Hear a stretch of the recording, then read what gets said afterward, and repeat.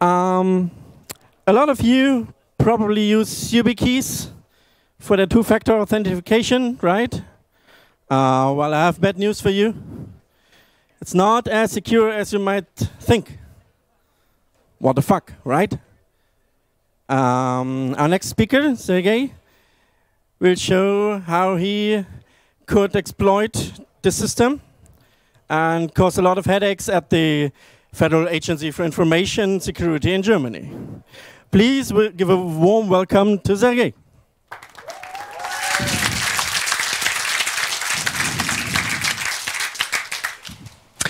Hello, welcome everybody. So nice to see many people in this heat, struggling.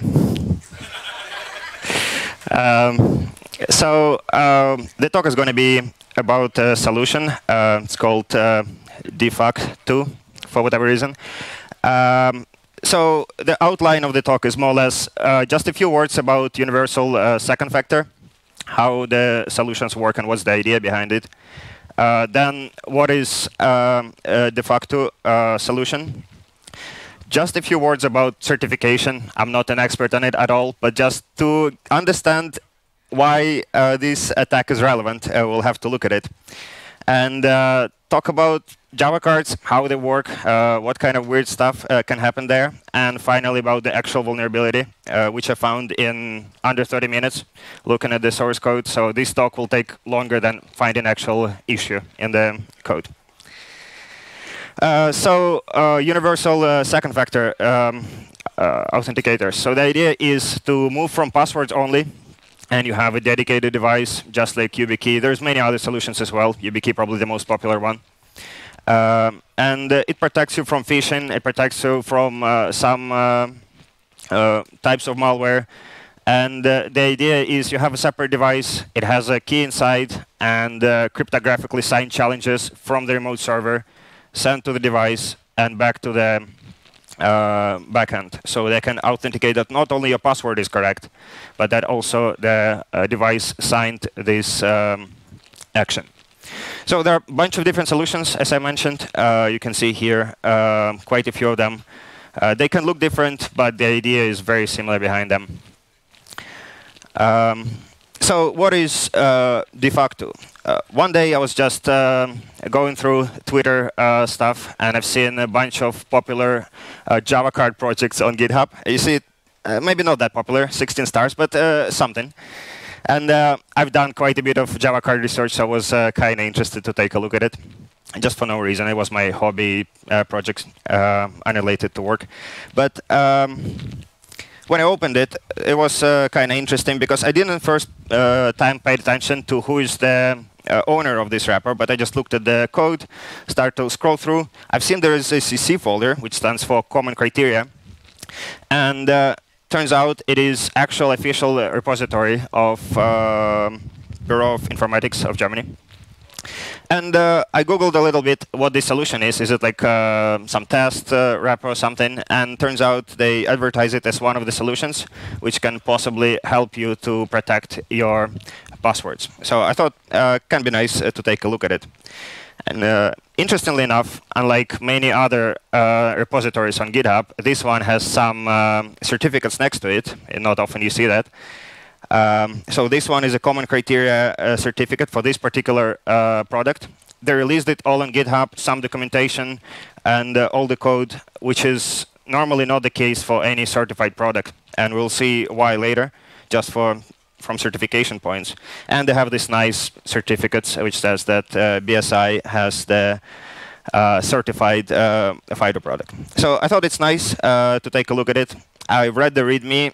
It says that this is not an actual product they want to release, not something they're going to sell to anybody. They're not in the market of making tools, but this is more like a reference implementation, just for other people to be inspired, to show how it can be done, and also how the certification of such a solution can be done.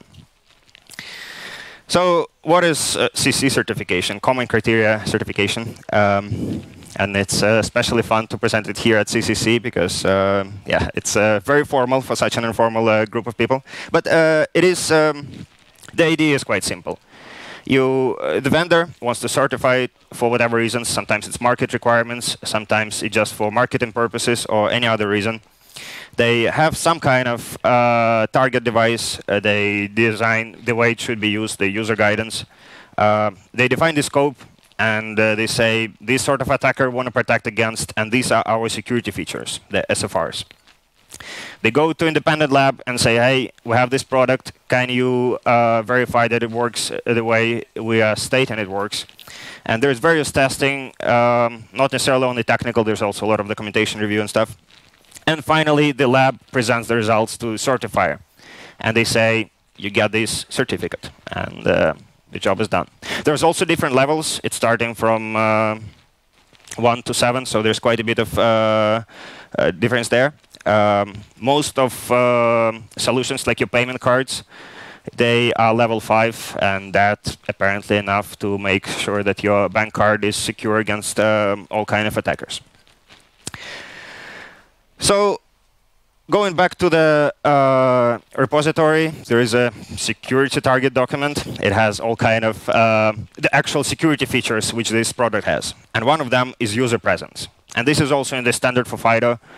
User presence ensures that the user of the FIDO token actually physically approves a transaction. So it cannot be done by software. It has to be a user just pushing the button, or doing some action which physically ensures that this is done. And if we go back to the picture, if you possibly can see it, there's red circles.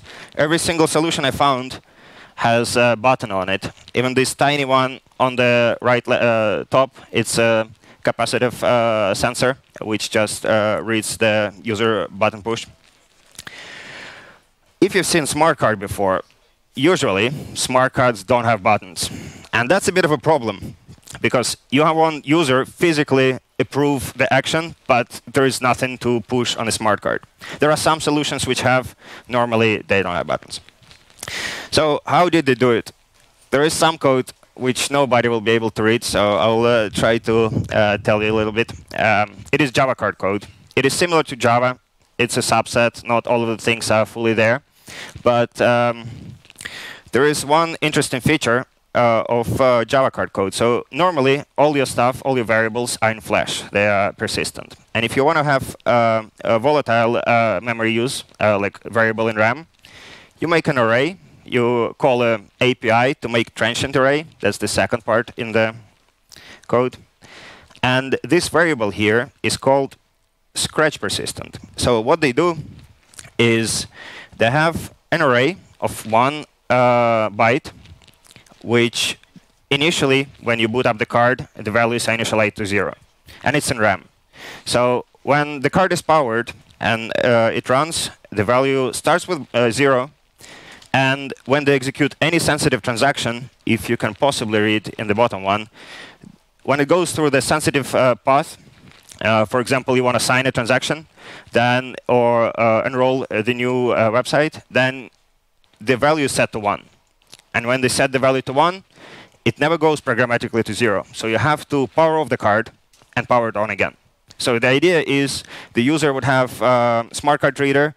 They have a card which has the solution on it. You physically, every time, have to plug in the card in the reader when you sign. And if you want to sign again, you pull it out, pull it back in the reader. And that's how you physically show that it's you're approving the transaction. So just to replace the button. And this is done with a bit of magic from Java card. So far so good. The cycle, how it should work, more or less like this. So you plug in the card, you're in this state when user presence is 0, that's the default value. And then you execute any sensitive operation, the code sets it to 1, you stay in 1, and you have to pull the card out, pull it back in, and then it goes back to 0 because the RAM is reset because you power down. So all of this makes sense, I guess. If you don't look too much into Java card standard, unfortunately, I've made too many wrong decisions to spend a lot of days reading it. So at that moment, I already thought something is wrong. So I made a little demo. Let me see if it works. So anything's happening? Oh, no. Okay, now.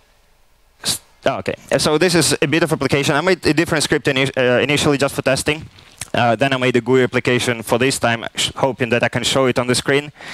So it's quite simple. It's like what kind of application basically would do it. So you have an open smart card button just to connect to the card. In the back you can see there's it sends data to the card, and it checks user presence here, and it just shows for us. And we can do sign, and it signs the transaction. The value goes to 1. User presence is 0 now. And when you pull out the card now in a second, oh no, first I try to sign again, and it's denied because the value is 0. And when I will pull a card in a second, yeah, there's an exception which I didn't handle, but then user presence goes back to 1. And that's how it works. So I just tested it with my card. I didn't have the same one as BSI because they certify to a specific product, but I didn't really care about that because I wanted to take a look at the standard. And it is already quite interesting. So this is one of the fields which defines how you create this transient byte array, this variable in RAM, and the flag you give it to it is clear on reset. And you can see here at the end it says the value is reset, or the value is cleared on reset or power on. So there's already 2 possible states. It's not necessarily when you plug in the card out or in, but if we can somehow programmatically reset the card, we can achieve the same behavior. So that's what I started to test right away. And you can see here, it's already an interesting behavior. When I just open the smart card, just connect to it over the driver, the LED on the bottom changes. So when it's open, it is a solid green, and when it's closed, it's blinking. So only programmatically just opening the driver already has effects on the reader. So I was wondering, what about the card? Is the card going to be powered as well every time we open and close driver or not? And that is quite simple. So a smart card has only 8 pads, not even all of them I used. And what I care is a VCC. I just need to check the power on one of the lines when I open the driver programmatically and close. And that was my demo test, doesn't matter. Yeah, and that's the line. So you can see here, first it's the VCC line, the power of the smart card. First, when I open it, it goes up. Then when I close and open again, it goes down again and up, and when I close the whole application, it goes fully down. So the power is controlled programmatically from it's my Python script, but can be anything. Your browser eventually is going to use the driver as well. So every time you connect to the driver, it will power the card, and when you disconnect, it will power down. And now the problem is that the life cycle, which they expected to be 2 simple circles, is a bit different. So now we can as well just plug in the card and approve transaction by removing it and putting the card back in, or we can just programmatically open and close device, and it achieves exactly the same result. As you can see here, with the same application, I sign, I close the device, I open, I don't even touch the reader, the presence changes to 1, and I sign again. And I can infinitely sign as many transactions as I want. And as you remember, it may be not doesn't look like a big deal, but for these sort of products, when you certify and you say this is your security feature, and you say user presence has to be physically protected with the implementation, it is not exactly the way it's supposed to be. So how these attacks are measured? So normally for your web vulnerabilities or anything else, you have CVS score. So here, you have Jill rating. It's kind of the same idea, but a bit different. So you just count what kind of equipment the attacker needs to identify the vulnerability and what they need to exploit it, how much time they need, what kind of expertise, and so on. And eventually, you want to reach some nice number which is secure enough. And if it's lower than that, it is failing the test pretty much. So it took me less than an hour to find the issue, so you can see here identification time is less than 1 day, so it's 0 points. And altogether, all of them end up to be 9, and this is very low for an attack. Like there should be no such an attack which is possible to execute on one of the features in this time. So I reported all this to BSI through their disclosure program. They facilitate disclosure to third parties, and they also handle this case very nicely, were quick to respond. And they issued the fix. And this is the best part of open source, which I like a lot when I report vulnerabilities to vendors. When it's open source, it's nice to see also the effects of what you've done, how they fix the vulnerability. So you can see here, that's as far as I remember, the security target. It was talking about user presence. This is one of the changes in the document. It was saying that before, proof of presence means that a button or physically placing a token to the NFC reader enables user presence. With the fix, it says that the card cannot really detect that. And so the user must keep his system secure, that the host PC or the smartphone is free of malware and under full control of the user. And they issued this document.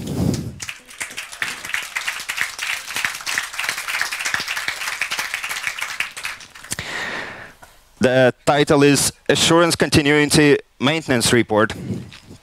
And in there is pretty much also part of the process. That's what happens to every vendor. If somebody found an issue in their certified product and they want to keep their certification, they have to assess the risk, figure out what they do with it, address it. And it says here, the vendor of the de.fac2 authentication applet, BSI, submitted impact analysis report to BSI for approval. And so on. And finally, the certified product did not change. The security target was editorially updated. So that was the fix. Maybe not what I expect, to be honest, but this is part of the deal, I guess. The conclusions, my talk was very fast, surprisingly. The conclusions are simple. There are still no buttons on the smart card. So unless you have a special dedicated hardware, there is no easy trick you can use to implement a button, as far as I know. In the initial note, BSI had in the README of the whole project, at the end they were saying that they want to inspire other people to do certification projects, but it might prove the process to be a tough challenge, and I think it was proven to be exactly that. It's not easy to make something secure, and especially when it has to be to the very high level. And the last one, I really enjoyed that they released it because there is so little projects you can see certified and public, and so many of them probably still also have issues, but just never known to public. And it is nice that they released it, and then we can take a look at it and see what kind of issues they also have and how they can be possibly handled. So it's really nice to have it open source and nice to find issues in open source. And I enjoyed it myself a lot, and hope you enjoyed this talk. And if you have questions, we have a lot of time.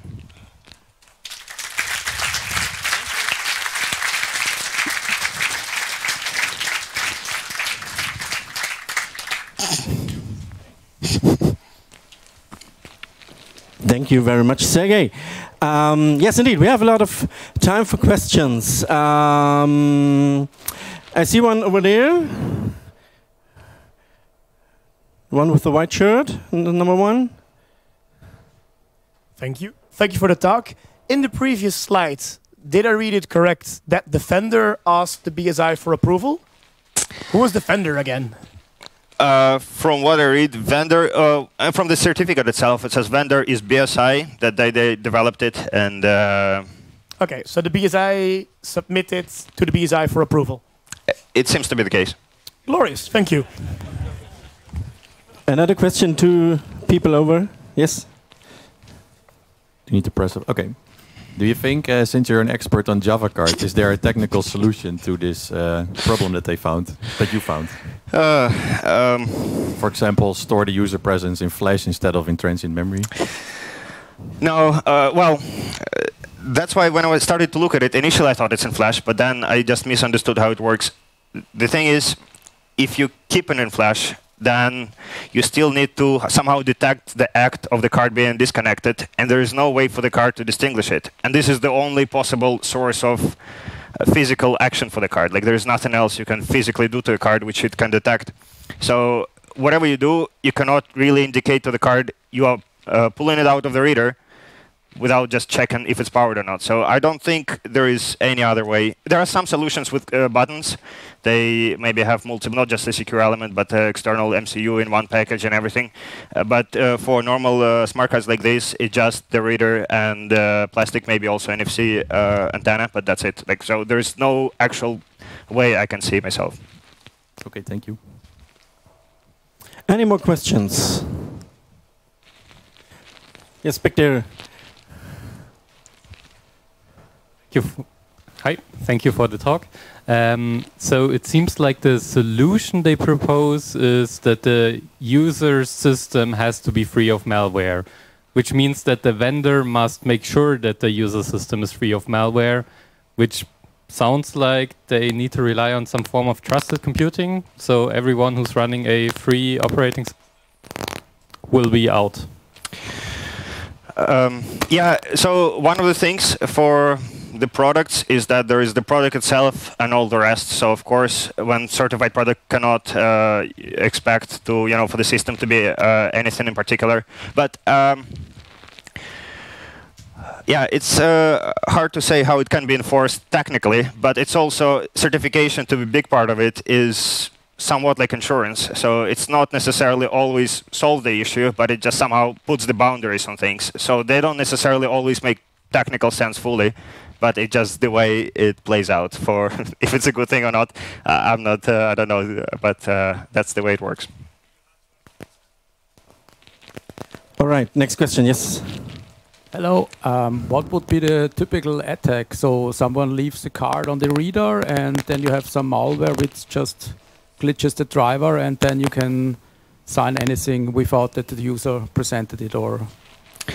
Yeah. So it would look something like this. The idea is it should not be possible remotely for any software or even hardware, given this rating for the certification level. Like, a lot of things can be scoped. Like, even your reader cannot be fully trusted because you just bought something from eBay from China, and then can you really trust that reader? Of course, it's difficult to imagine the attack for that case, but even those things cannot always be considered benevolent. But yes, so it would be something like this. You have your card plugged in, you just didn't remove it right away. Even if you do, like, it's going to be microseconds to execute multiple transactions. So for a user, there is no physical way to just really put the card in, sign your transaction, pull it out very quickly, so no other malware can sign another action. So it's indeed something like that.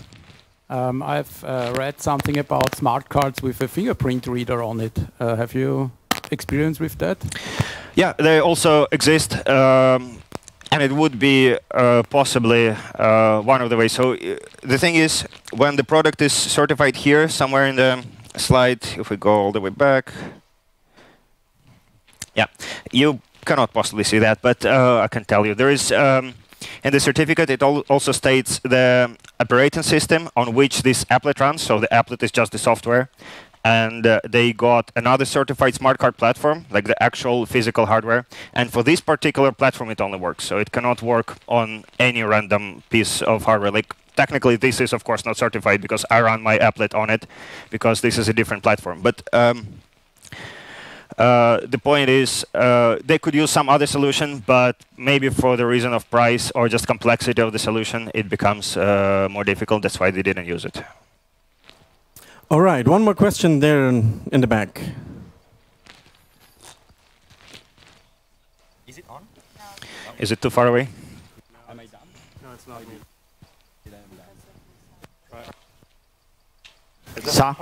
Okay. This may be slightly off topic, but how did you dump the Java software from the card to reverse it? I did not. It is all open source in the repository. You can still see that they put the whole applet, they put all the documents and stuff. So all of it was open source. As they wanted to make it reference implementation, it makes sense to release it, of course. Yeah, if you would have to dump it, it's a non-trivial task at all. And they never released it as a solution, so it was just a reference implementation. All right, any more questions? Yes. Here, right in the middle, with the light blue shirt.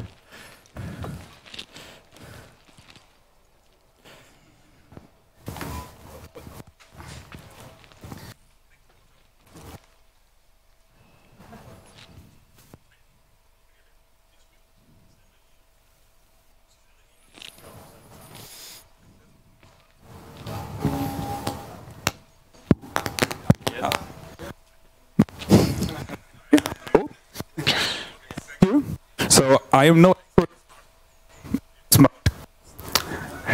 no expert in smart cards, but wouldn't you typically also need some kind of pin to use the material on the card? With YubiKeys, which also act like smart cards, you need a pin. This solution does not have the pin, as far as I remember. I would need to check the code as well, but as far as I remember, not. It's not needed. Thank you. All right, there's one in front here, in the black shirt.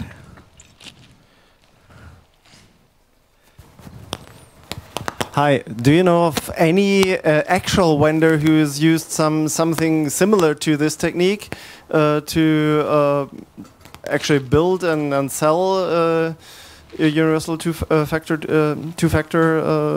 smart cards?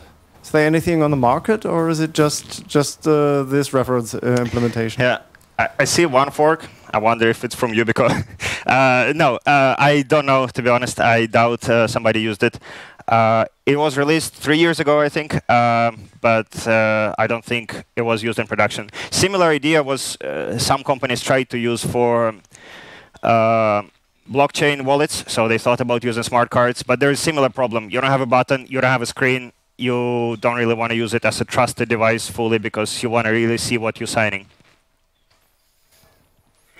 All right. Yeah, I'll take it as the last question now. The one, the white shirt, black mask in the back.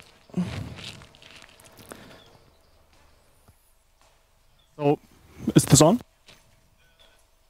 Certification of the doesn't force the vendor to at all adhere to the original thing that was certified. So basically, they.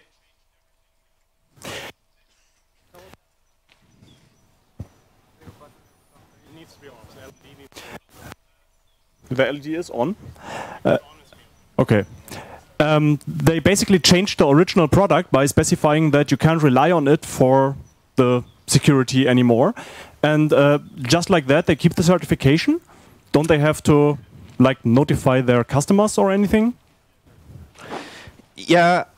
Well, for this one, it's particularly difficult because it's not like they have any customers from what I can imagine. But you can see there is an official document for that reason. So it's not just changing the product. You cannot just update your software. Like fixing bugs becomes a problem when your product is certified because you know it's an issue, but the moment you change the code, it's not the same solution.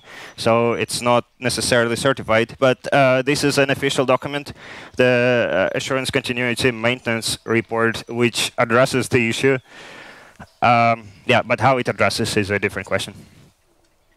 All right. Thank you very much, everyone. Let's give it up for Sergey again.